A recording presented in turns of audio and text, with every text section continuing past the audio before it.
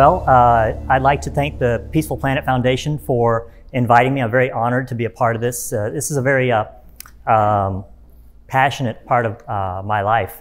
So I'm excited to be here and be a part of this wonderful event that they put on. And I want to congratulate you guys for taking time out on your Saturday morning to do this. It really tells me that you are interested in your health and wellness. So we'll get started.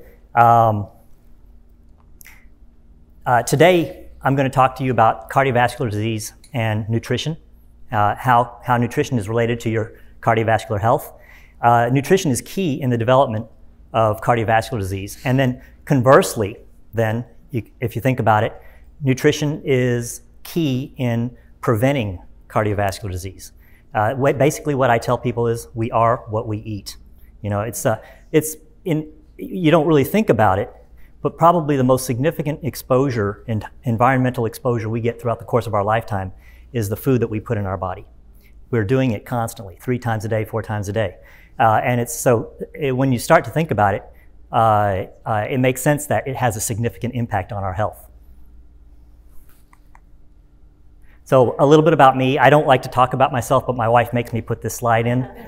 So I'm a vascular surgeon. I grew up in the Dallas area. I've been practicing vascular surgery for more than 20 years. My dad was a vascular surgeon, so it was kind of and me being a first-generation American, it was kind of a natural thing for me to become a doctor and then follow in my dad's footsteps. I treat severe advanced atherosclerotic disease, okay, not of the heart, but of all the other arteries in the body. And so, unfortunately, by the time people get to me, they got bad problems, and I'll share some of that with you. Typically, I do bypasses, stents, and angioplasties, but I also treat patients with, I do the medical therapy for cardiovascular disease, and one of the key elements of that is plant-based nutrition, and I'll share that with you as well.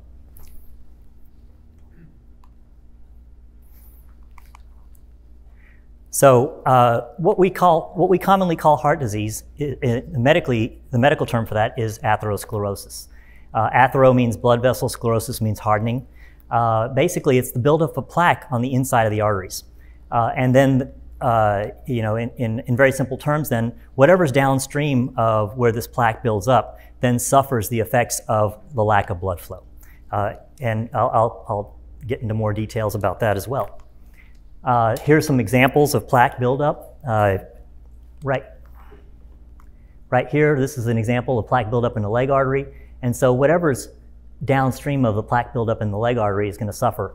And one of the big things I treat is gangrene of the foot, and trying to save, limb salvage is a big interest of mine. I put this slide up to kind of drive home a point. This is a very early signs of atherosclerosis. We call this fatty streaks.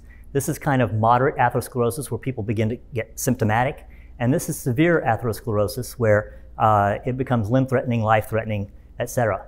But what I want to share with you is that we're seeing this. This starts, well, I'll tell you, this used to start in the 20s. Okay, atherosclerosis is a slow, indolent, chronic process. So when somebody presents to me in their 50s, 60s, and 70s, it didn't just occur at that time. It's been developing over the course of decades. And there was an interesting study done in the 1950s on Korean war vets. They took 300 consecutive Korean war vets who had died and did autopsies on them and looked at their arteries. And in 77% of them, atherosclerosis was present. The shocking thing about this was that their average age was 22 years old. So by the time they were 22, nearly 80% of the people looked at had atherosclerosis. And so another shocking thing now is that when I first started my practice, people presented in their 50s, 60s, and 70s. Okay, so if they were starting this disease in their 20s, they were getting the symptoms by their 50s, 60s, and 70s. Now I'm starting to see people in their 40s and even in their 30s. So it's starting to occur earlier. And this has been shown in autopsies on children. They're starting to see these, what we call fatty streaks in children. And so it's, the disease is getting worse. And there's a reason for that, and that's because it's what we're doing to our bodies. So here I've got an example of a normal, healthy artery and a very diseased artery. The normal, healthy artery, arteries are not just tubes. They're actually physiologic vessels that expand and contract, and things come in them and go out of them. So they're very active. They have three layers. There's an external layer, a middle layer, and an internal layer. And I bring up this internal layer. It's called the intima or endothelium. It's a one-cell layer thick layer, and it's responsible for transport in and out of the arteries and also regulation of the artery itself as far as expansion and contraction. It releases a very important molecule that I focus on called nitric oxide, which is a very powerful vasodilator. It helps reduce blood pressure. It prevents atherosclerosis, and that's important for later in the talk, remember that. So it's essential for arterial health.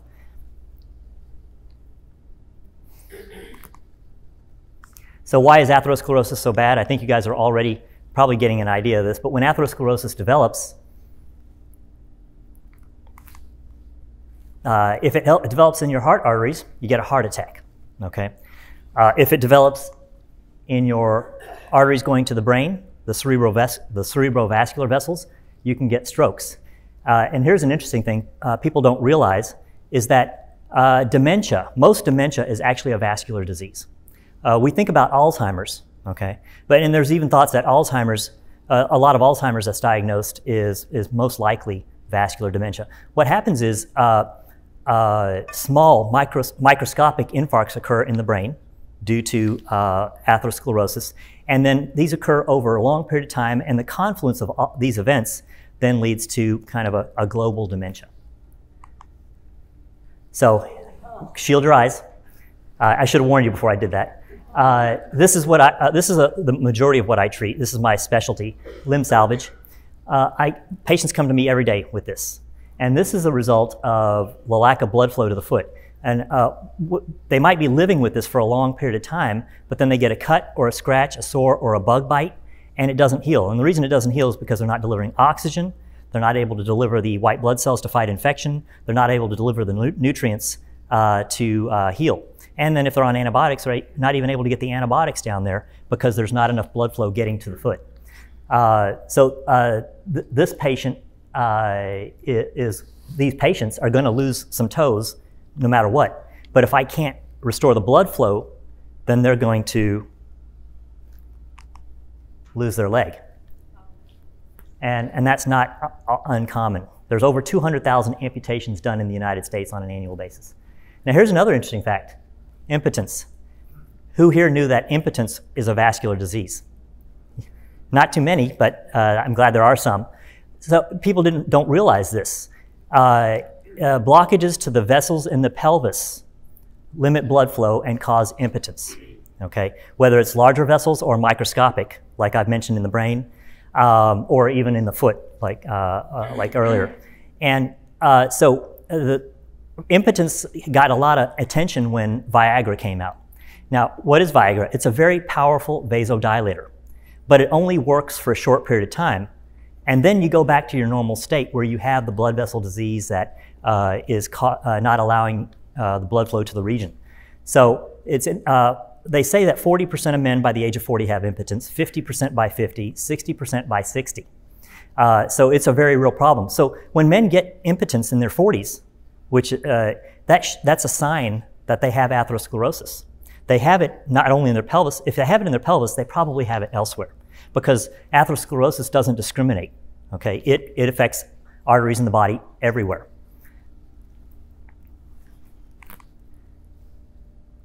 Oh boy. Well, what that should say, that's magnified, what that should say is not only does atherosclerosis lead to chronic debilitating diseases that cause pain and suffering, but it also leads to death. 50% of my patients, 50% of the patients that walk in my door for the first time are dead in 5 years. Okay, atherosclerosis is all over the body. I treat the peripheral arteries of the body, but they have it in their heart, they have it in their kidneys, It's a very serious disease. And overall, atherosclerosis is the #1 killer of Americans, and it's the #1 killer worldwide. So how do you get atherosclerosis? Well, it's largely a lifestyle-related disease. This is the point I'm trying to get across to people. It's not something that's just going to happen. It doesn't just happen by accident. We know smoking was highly related to atherosclerosis, but our diet is one of the main factors. In fact, it's really the primary factor, and the reason, I'll tell you why. In 1964, the Surgeon General put a warning label on cigarettes, and every year since then, smoking has declined in the United States, okay? But every year since then, cardiovascular disease has still continued to get worse, okay? And that's because our diet has gotten worse. Remember I told you about the Korean War vets and how at 22 years old, 80% of them had disease. Well, that was in the 1950s. And in the ensuing 70 years, our diet has gotten much, much worse. The standard American diet is bad. So we're causing worse and worse disease. Interestingly enough, in 1998, when I finished my fellowship, we had elucidated the risk factors, what we call metabolic syndrome, diabetes, hypertension, smoking, obesity, sedentary lifestyle. These things we knew were risk factors that were highly associated with cardiovascular disease. And so as I was finishing up, I started to worry a little bit that I might have gone into the wrong field, because I thought, well, people are going to catch on to this idea and they're going to start changing the way they live, and there's going to be less disease, and I'm going to go out of business. I'm going to have to find something else to do. So interestingly enough, there's in just the 20 years that I've been in practice, there's 3 times the volume of cardiovascular disease that there was in 1998. So I didn't predict that one. And again, our diet has gotten worse and worse and worse, and people aren't listening to what the healthcare people like us are telling them. So smoking and diet, there's people out there who say, oh, it's genetics. And I won't lie, there is some genetic aspect to it, but pure genetics is responsible for maybe 5–10% of disease, which has nothing to do with diet. Okay? The way I look at genetics is, genetics might, people will say, my dad had a stroke, my mom had a heart attack, I'm destined to have it, my uncle had it, I'm destined to have it. And that's not necessarily the case. If you have that attitude and just kind of go on with the same way they lived, yeah, you may get it. But if you change what you're doing, you can alter the pathway of your life. So the way I look at genetics is, I say genetics may load the gun, but it's our diet that pulls the trigger. Okay. And that's the idea. There is epigenetics. We have our genes, but there's our environmental exposures. Epigenetics is what turns genes off, turns genes on, and affects processes in our body. Okay, and so that's a very important point. We can control. We can turn on many healthy genes, and we can turn off many unhealthy genes by what we put into ourselves. And then, and then what is it about our standard American diet? It's the cholesterol, it's the saturated fat, it's the processed foods. The traditional American diet is an inflammatory diet, it's an acidotic diet. So we're putting ourselves in this constant state, which is ripe for the development of atherosclerosis. And I'm not going to get into the physiologic mechanisms, but just remember those ideas.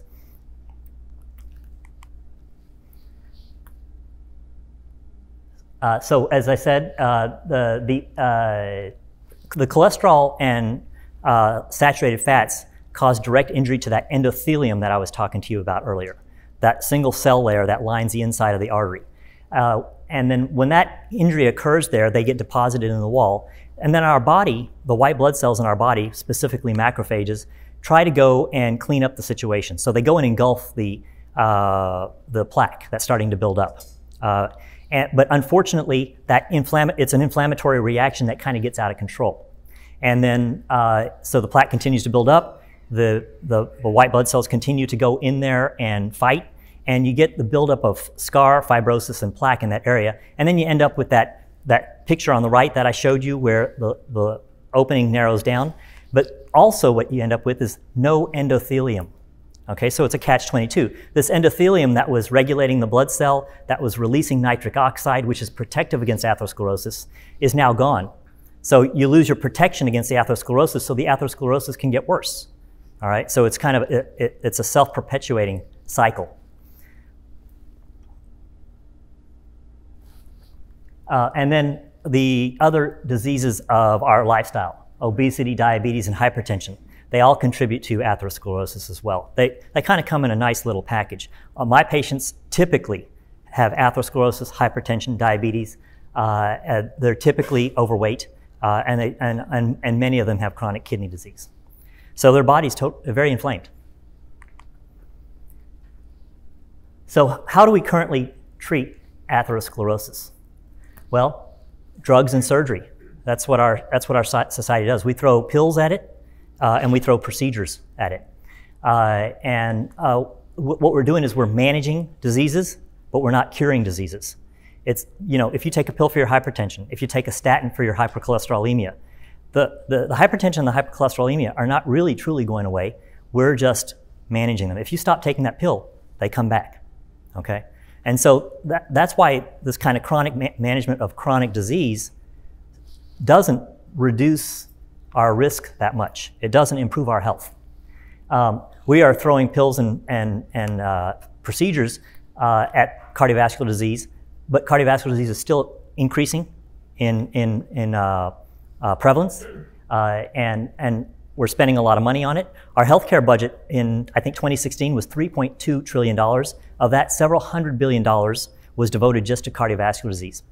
It's projected that by 2025, our healthcare budget is going to be $6 trillion. As a society, we can't afford that. And so we've got to come up with a different way of dealing with cardiovascular disease. And I like to say these are stopgap measures. I say I'm plugging holes and I'm putting out fires, okay? I'm just busy chasing the problem, but we're not doing anything about the problem. So is there a better way to treat and prevent atherosclerosis? And the answer is yes. Here's another interesting story.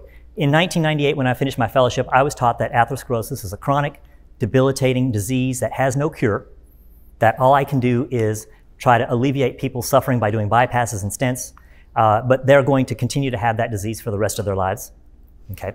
The interesting part about that is this gentleman, Dean Ornish, Dr. Dean Ornish, one of my heroes, did some work in the 1980s. And what he did is he had two groups. He had a group of people where he managed their lifestyle, and then he had a group that continued to live the standard American diet.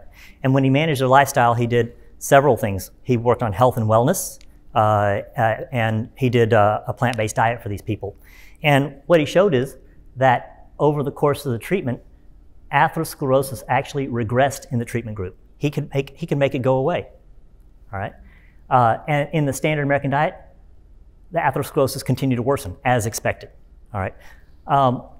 This was published in Lancet, one of the most prestigious journals in the in the world. It's actually from England.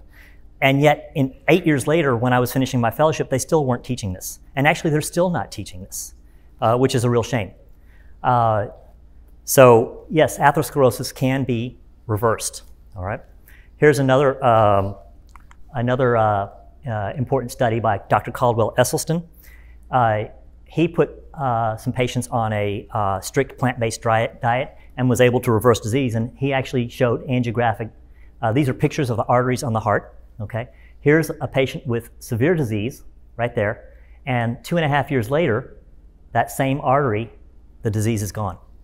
This stuff was mind-blowing to me, and I can't believe that they didn't teach it to me in my vascular fellowship.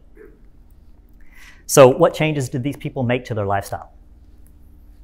So these people were put on a whole foods, plant-based diet. Vegetables, fruits, whole grains, legumes, foods that are closest to their natural state. They were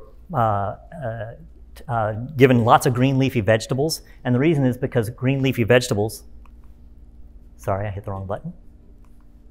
Oh no, where did it go? Okay. Green leafy vegetables cause the body to produce nitric oxide. And remember that nitric oxide is that very valuable molecule that's emitted or secreted by the endothelium. So when we are producing atherosclerosis and our nitric oxide levels are not good, if you take in a lot of green leafy vegetables, you can increase your nitric oxide level and help repair your arteries. So where do you get a lot of nitric oxide? Kale, Swiss chard, spinach, arugula, beet greens, romaine. So green leafy vegetables. I don't recommend eating a lot of spinach because spinach is high in oxalates and you can get kidney stones from it. But my favorite is arugula. It's actually the green that has the highest nitric oxide producing content. And this diet was also high in starches like potato, rice, whole grain pastas with limited nuts and seeds. Dr. Caldwell Esselstyn actually eliminated nuts and seeds from his diet. And then minimally processed foods. So what did this diet not include? Well, it didn't include meat, okay? Didn't include dairy, didn't include eggs. And here's why. Okay, meat meat and dairy and eggs are the only source of cholesterol. Plants don't have cholesterol, okay? So if you eliminate the cholesterol from your diet, your body makes all the cholesterol it needs, and your cholesterol typically will drop down into the 150 level, which is consistent with no atherosclerosis. Dairy is high in saturated fat. Cheese is 70 to 80% fat. Eggs are extremely high in cholesterol. So what the diet also doesn't include is highly processed foods. Most processed foods they're not whole foods. They're not close to their natural state. They're stripped of their nutrients and vitamins. They often have lots of extra added sugar and oils. And then the diet didn't include salt and no added sugar. So interestingly, there are thousands of studies that have shown the hazards of the consumption of meat, dairy, salt, sugar, and their deleterious effects on our body and our health. This one should say there are also thousands of studies that show the benefits of plant-based foods for our health. But there's no studies out there that show any deadly effects of fruits, vegetables, whole grains, legumes, nuts, and seeds. Isn't this interesting? And yet look where our society is today.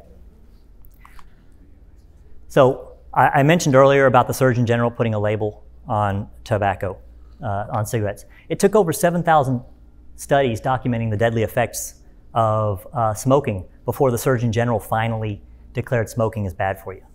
And we've known it. They've known it for decades, and yet the tobacco industry continued to deny it and put out disinformation and have their own scientists who would deny the validity of these studies. But they eventually did. And I find that parallel happening today with our standard American diet. We know the deleterious effects of the diet. There are thousands of studies showing how bad meat, dairy, and eggs are for us. There are thousands of studies out there that show it, and yet there's still controversy. The industries are still denying it. So I say today, meat is the new tobacco. So we are a pill-popping nation. There's a pill for everything, yet we are still a nation riddled with disease. When my patients present to me, they spend the last 10 to 15 years of their lives miserable. They're on 10 pills. They're having multiple operations. They're spending all of their money. They're not enjoying the end of their life. And it's an expensive and miserable way to go. Medical debt, healthcare debt, is actually the #1 cause of bankruptcy in the United States. And we're not really addressing the underlying cause of the diseases. And so it starts with changing the way we eat. So what does a typical day's menu look like? Okay, it's whole food, plant-based, as I alluded to. It's minimally processed. And there's a tremendous variety of foods. There's only 6 or 7 meats that actually exist out there, right? But there's thousands of edible plants. So when I went plant-based, I started to introduce myself to a variety of foods that I never ate before. And we talk about eating the rainbow. There's a variety of colors and tastes and flavors. But interestingly enough, when people think that they're going to miss out when they change their diet, but they're not. You can still eat all of the things that you used to eat, just prepared in a different and more healthy way. Here's some examples of whole plant-based foods.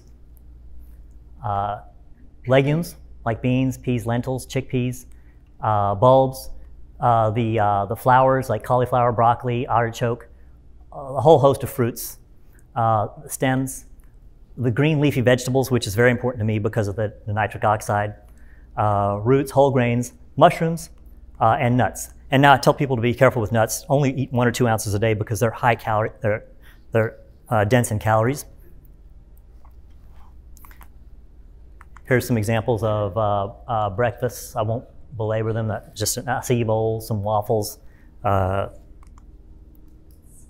pancakes. This is a beautiful cauliflower scramble, breakfast burritos. I eat. Don't be afraid of starches. Okay, I eat a baked potato 3 or 4 times a week. It's easy. It's quick. I can top it with vegetables. I can top it with a lentil chili. You can make burgers and sandwiches. This is a Buddha bowl, which is a really nice mix. It's typically got a grain and a legume and a salad, and then it's topped with vegetables.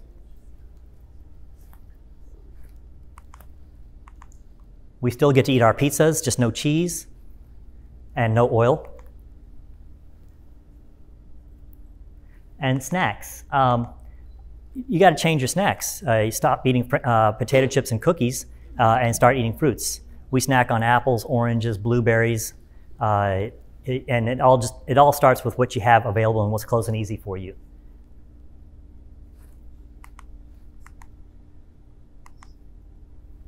So I wanted to spend a second talking about nutrient composition. When you compare the standard American diet, which is an animal-based diet, versus a plant-based diet, look at the cholesterol. Again, I mentioned there's no cholesterol in a plant-based diet. One of the primary risk factors for atherosclerosis. An animal-based diet is very high in cholesterol. And then an animal-based diet is very high in fat, and I would venture that that's mostly saturated fat, which is also the bad kind of fat. Whereas a plant-based diet has a little fat, and we all need fat. Okay, we do need about 10% of our calories from fat, but the fat in a plant-based diet is mostly monounsaturated and polyunsaturated fats. There are a few plant-based things that have saturated fat, and I tell people to try to typically avoid that. Look at this. People wonder about protein in a plant-based diet. Well, this is a 500-calorie meal, so it's a higher volume for the plant-based meal, but if you're eating 500 calories of food, it typically gets you the same amount of protein. So there is no such thing. I've never seen protein deficiency in vegans and plant-based people. It just doesn't exist. People always ask that, but it doesn't exist. I don't know why they ask it. It's probably because the disinformation that's put out there has caused people just to immediately think that you can't get protein on a plant-based diet. But there's protein in every plant, and then some have more than others. Here's really a very important thing. There's no fiber in meat. And lots of fiber in a plant-based meal. And I'm going to address that a little bit more. And then look at this: vitamin C, iron, calcium, beta-carotene, vitamin E, folate, magnesium. Look at how much there is in a plant-based meal and how little there is in an animal-based meal.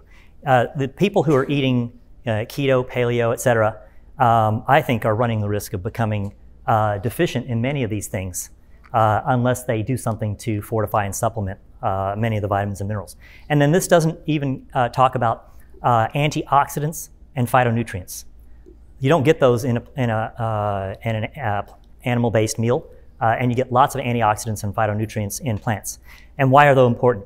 Well, our body is constantly creating oxidative stress and creating free radicals, and these antioxidants fight those free radicals because those free radicals are injurious to our body.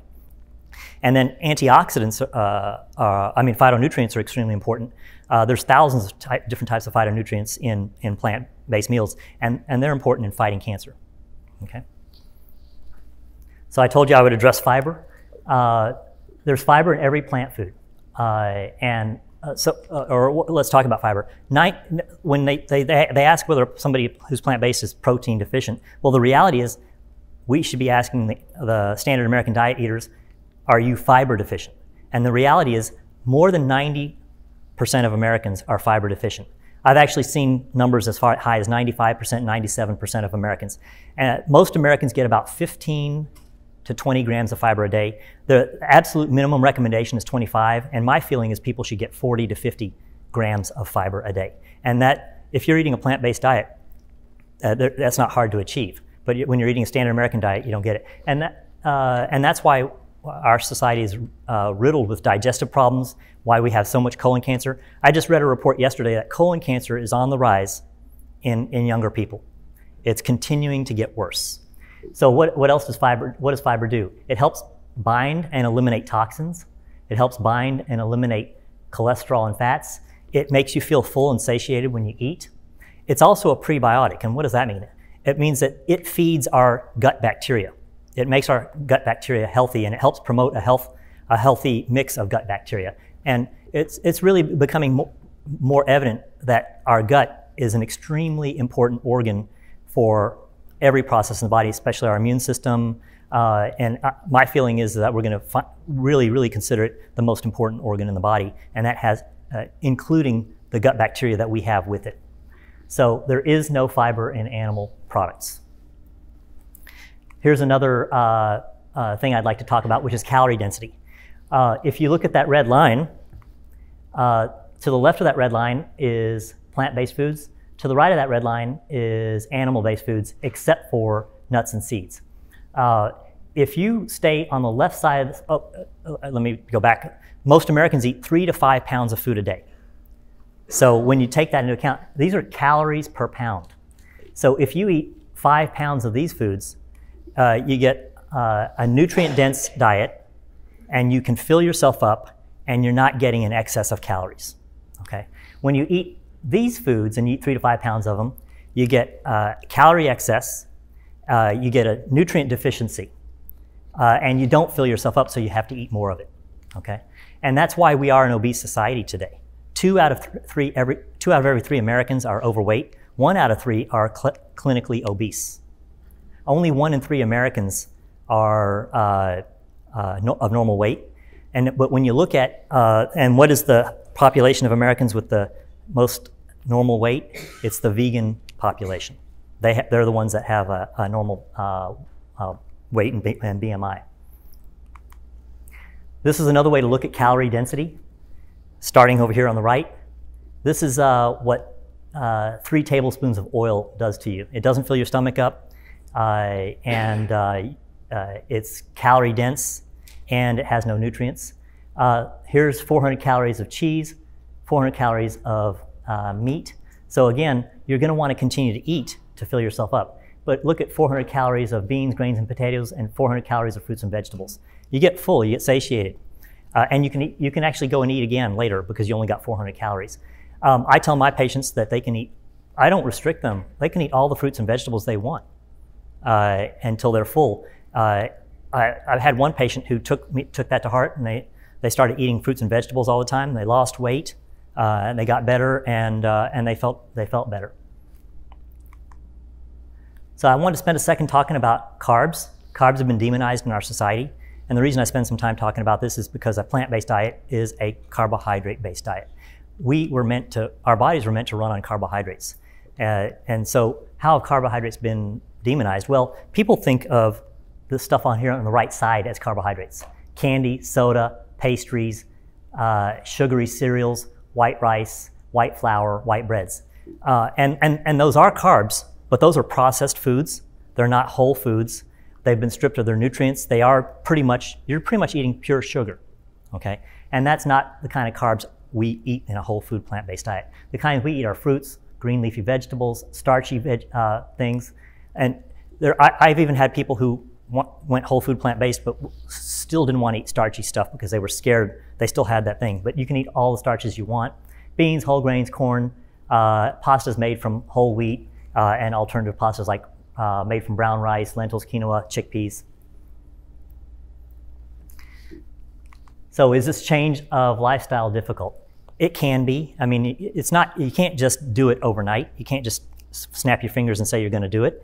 It takes some planning. Unfortunately, our society has a lot of habits, traditions, culture, and social pressures. There's a lot of political forces at hand that are keeping us on the standard American diet. I think a social support system is extremely important. That's why this occurs, and that's why what the Peaceful Planet Foundation is doing is so wonderful. People can come to things like this and learn. I tell people to do your research, do your reading. There's plenty of information out there. Read the books and the articles, watch the documentaries, and learn. And arm yourself with the information you need first. Okay, learn how to make some dishes that are plant-based. Introduce them slowly and get other ones out, and make a transition over time. So we learned most of our knowledge about eating from TV and advertising, and I think this is very interesting. You know, we all heard of these things. Meat, it's what's for dinner. It's a jingle, but got milk, right? The incredible edible egg. Have it your way. I'm loving it. Where's the beef? That was my favorite one growing up. I used to go to Wendy's a lot. This one's interesting. The incredible edible egg. There was a time when the egg industry wanted to advertise that eggs were healthy, okay? And the USDA objected to that. They said you can't say, there's no studies proving that. So instead, they came up with this jingle, the incredible edible egg, and the USDA probably did them a favor because it's stuck in our mind, right? They probably sold lots of eggs because of it. So who knew that meat causes cancer? Well, it does. The World Health Organization in 2016 classified processed meats such as bacon, sausage, hot dogs, pepperoni, deli meats as a class 1 carcinogen. But they're still selling it, so it's just like tobacco, right? And there's no warning label on it. We're still feeding it to our kids in school. Okay. I applaud New York City. New York City just eliminated, no more processed meats are going to be served to the kids in the New York City schools. That just passed recently. But that's a far cry from what really needs to happen. So they're classified as a class 1 carcinogen, and red meat in general is classified as a class 2 carcinogen. But what does class 1 carcinogen mean? It means that it doesn't mean that they may cause cancer, it means it does cause cancer. We have definitive proof, hundreds and hundreds of studies out there that show that processed meats cause cancer, okay? This puts them in the same class as plutonium, asbestos, and tobacco. Those are also class 1 carcinogens. What if I passed a teaspoon of asbestos around the room and told you guys to eat it? You wouldn't do it, okay? Or if I asked you to sleep next to a nugget of plutonium, you wouldn't do that, right? Somebody commented to me one time, and I thought it was great. They said, but if you disguise it as bacon, they'll eat it, right? And so we need to start thinking of bacon in the same way we do asbestos and plutonium in tobacco. So no one is getting rich from you eating a potato and a bowl of fruit. One of our famous colleagues says, there's no big broccoli lobby. No, there is the tobacco lobby, the meat industry, the dairy lobby. There's people out there spending hundreds of millions of dollars to convince us to keep eating the way we're doing, but there's no one pushing for us to change our diet. So how did I get here? Okay, I had both a personal path and a professional path. My personal path is I've always been interested in my own health. Okay, I've been always exercise, run, lift weights. In my 40s, I started doing P90X. Everybody heard of P90X? And Tony Horton stressed that even though it was an exercise program, that nutrition was 80% of the game. Okay, and I did focus on my nutrition, and I was doing what I thought was right. I was eating a high protein, high carbohydrate, low fat diet, and I did that for several years. But interestingly enough, my cholesterol was high. It was over 200. My triglycerides were high. My blood pressure was in the upper 130s, which at that time was considered normal because the number was 140, but today would be considered hypertension. And my blood sugar was borderline high. So despite me being extremely active, I was running and exercising 6 times a week. I was eating what I considered a strict healthy diet. I had all these things, these signs of disease starting to creep into me in my 40s, and these are the things that present. This is when it happens in our population. By the time people are 50, they're going to the doctor and being treated for all these things. I would have been probably put on an anti-diabetic pill, a hypertension medication, a cholesterol medication. Then fortunately, my wife around that time drugged me to see Rep Esselstyn give a talk. From there, I watched Forks Over Knives, and then I learned about the China study, which is a book by T. Colin Campbell. And then I read the work of Dean Ornish and Dr. Esselstyn, and I was blown away. I found out that I wasn't eating right. I changed the way I was eating. I found out that atherosclerosis didn't have to occur and could be treated and reversed. So personally, I changed the way I ate. But also professionally, my professional path was that I had become a little bit frustrated with my patients. I called them repeat offenders, okay? They kept coming back. I would do an operation, a stent, or an angioplasty, and then a year later, they'd be back again with more disease. And they would look at me like I didn't fix them, okay? Like it was my fault, okay? But what I fixed was fixed, and more disease was coming back in other places. And it's not unusual for me to treat the same patient 4, 5, or 6 times until I chop off their leg, okay? The frustration also was that I was seeing that these patients were sick. They were, as I told you earlier, they're spending the last few years of their lives miserable. They're busy dying, not living. They're spending all their money. And so professionally, I wasn't satisfied because I wasn't changing the trajectory of their life. And so there was a confluence when I learned about plant-based nutrition, and I began to teach that in my practice also. So not, I had to live, and I'm glad that I decided to live a certain way too, because I wanted to live what I preached. Okay, so that's how I got there. This is what I was doing. I was mopping the floor. This is, Dr. Dean Ornish came up with this cartoon.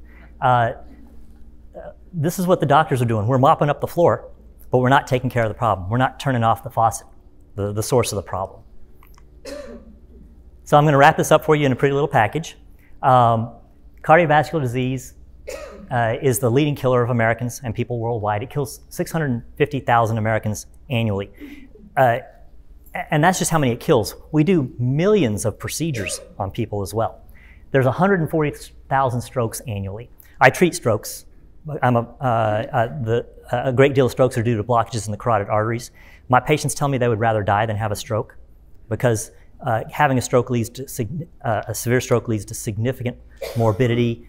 They don't want to be bedridden. They don't want to be cared for by their family. They have to be cleaned and fed by their family. It's not a good way to live.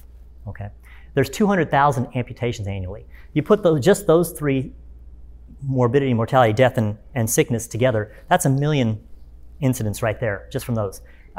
Dementia is in the millions. Impotence is in the millions.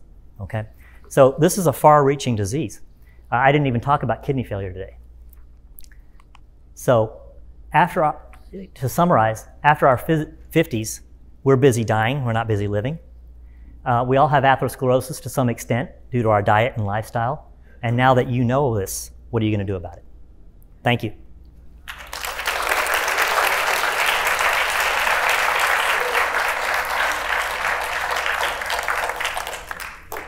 So are we going to take questions now?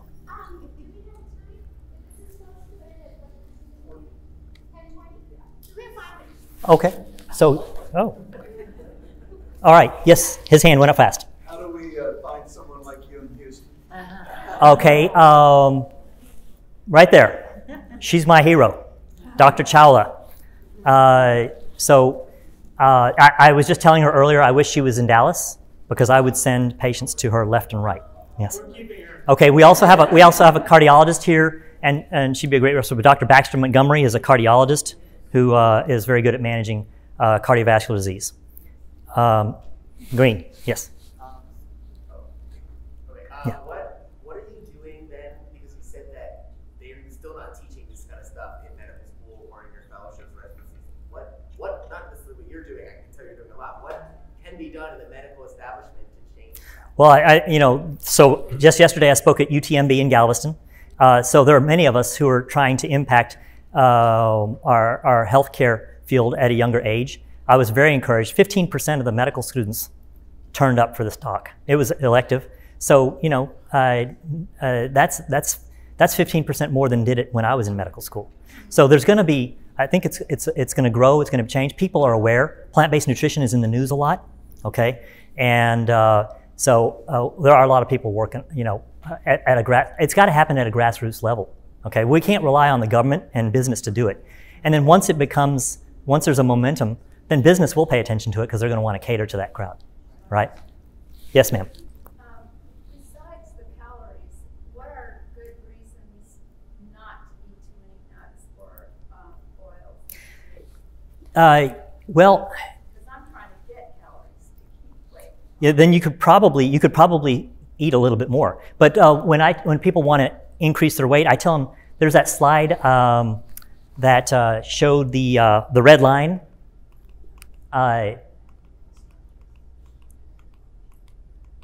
This one right there. I tell people to eat more legumes. That's a good protein source, and you know, chickpeas, lentils, beans. Focus more on that because it's the higher calorie. You can eat lots of potatoes and starches, and you should be able to put on some weight. I mean, we're very good friends with a competitive bodybuilder in Dallas who's won championships, and he has no problem putting on weight and protein. Yes, sir. I have the same question about regarding this slide regarding nuts and seed. It's the only problem with nuts and seed we eat a lot. It's only the amount of calories, or does it have any kind of cholesterol? It does not have cholesterol, but there are oils. I mean, that's a good source of fat in our diet, actually, is nuts and seeds. That's why I encourage 1 to 2 ounces a day. But another example, I had a friend who worked out regularly, and she told me she ate nuts and seeds for health because they're a healthy food. But she came to me and said, but I'm not losing weight. I'm still kind of heavy. It turned out she was eating 7, 8, or 9 ounces of nuts a day. Okay, so she was getting lots of calories from there. So I just advise people to eat it in moderation. Yes, ma'am. What does avocado fall on this spectrum as far as the fat content? Okay, so avocado is another good source of healthy fat. Okay, there's a fair, but also has fiber and protein in it. When we do need fat in our diet, we should get about 10% of our calories from fat, and so we should get our fat from whole foods like avocados and nuts and seeds, because along with the fat comes the fiber, the phytonutrients, the minerals, the vitamins, the antioxidants. So it's kind of the complete package. And so our body absorbs it and regulates it differently than if we were just to eat a high-fat processed food. Okay. Yes, ma'am. I'm one of those people that has a gene for high LDL cholesterol, Mm-hmm. and I use amla powder. Have you heard of any other food that I can eat to sort of turn it off? Brazil nuts. There's a study, just a single study. Yeah, use the Brazil nuts. Yeah. So I eat 4 Brazil nuts once a month. Yeah. Yeah. It can't, you know, I don't know that it can't hurt you. Yes. Is the way I look at it. Yes. Yes, ma'am. I know you were saying there's a lot of kind of depressing statistics about it. It's getting worse. But do you have hope for the plant-based movement? I do. I think I see a momentum occurring. I admire so many of the leaders in our field, like Dr. Ornish and Dr. Esselstyn, these people who have continued to preach that message for decades, and yet there was no movement. The needle wasn't moving. But now we're starting to see this thing. You're starting to hear about it. More and more people are becoming plant-based. So I think it's kind of like a snowball rolling downhill. We're still closer to the top of the hill, but it's starting to happen. Yeah, I'm hopeful. What do you say about if you do predominantly plant-based but you add fish? What's the negative on the fish? So, you know, I don't personally advocate for that. I think everybody's going to settle out where they want on how much. The fish is still a meat.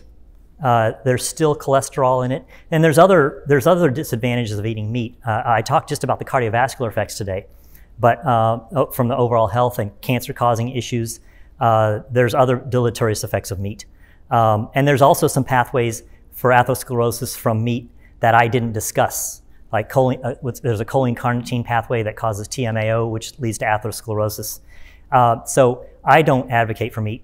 Now, but I also don't, I don't teach people it's all or nothing, okay? What I want people to do is be healthier. I want them to introduce more fruits and vegetables in their diet and eat less meat. And if somebody comes to me and say, I'm 95% plant-based, I'm gonna be happy for them. All right, okay guys, thank you very much.